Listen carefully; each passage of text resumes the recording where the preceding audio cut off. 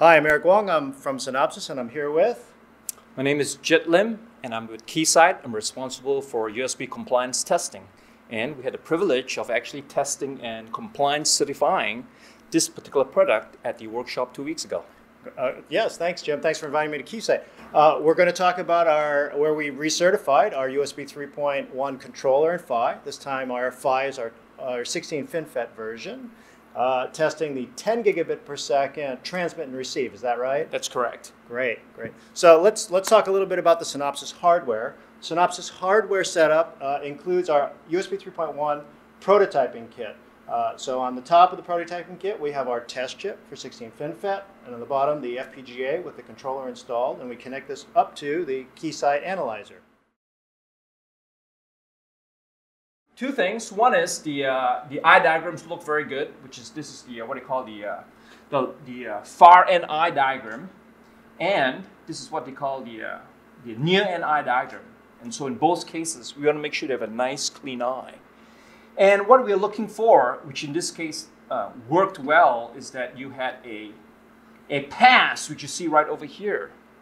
But more than that, though, we want to make sure that your product actually doesn't just pass. We want to make sure there's a lot of margin. So the column that's actually most impressive about this particular product is this column that says margin over here. If you look at the numbers, they're all in the high 20, 30, 40 percentages.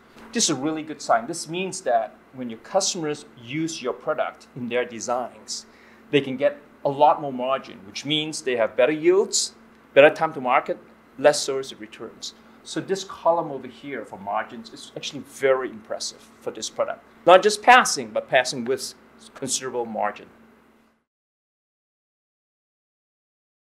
If you see over here, this is what I call a JTOL plot. It shows that your product passed all these points.